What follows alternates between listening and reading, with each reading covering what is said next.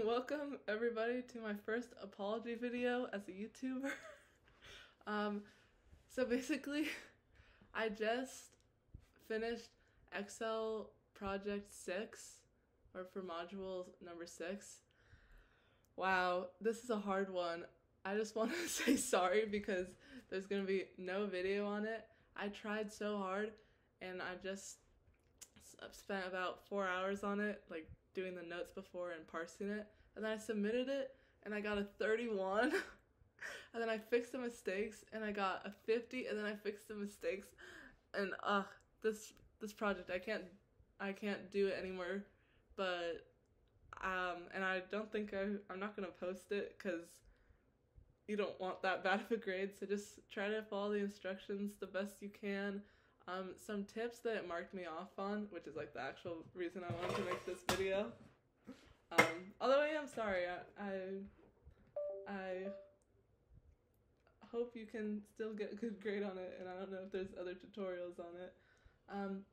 But a couple things.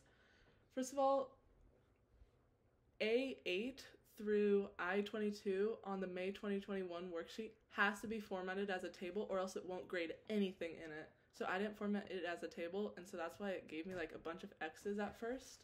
And so that was like just a disaster. You also, the colors have to be exactly the same, so when like doing the table, you have to go to the medium and then blue on the second row to the far left. And then the formulas, the D average, like equal D average, it's not going to take unless the headers are the same, so they all have to say batch, all three of them, on O through Q. Like if you're doing the project, maybe watch this after and just make sure you got these, or else the project will be a disaster.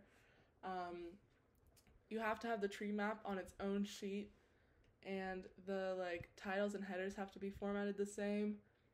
Let me think if there's anything else. For the conditional formatting, you have to use the 4 stop signs and then put 9, 8, 7, and then the 0. There shouldn't be any values. So that'll be like what they need to be equal to for the poor, fair, like well, and excellent. It says on the instruction files. But you also obviously got to spell everything right and like put it in the exact cells. But oh, that was so tiring. And then I got back the final of a 50 something, and I was like, oh, that killed me.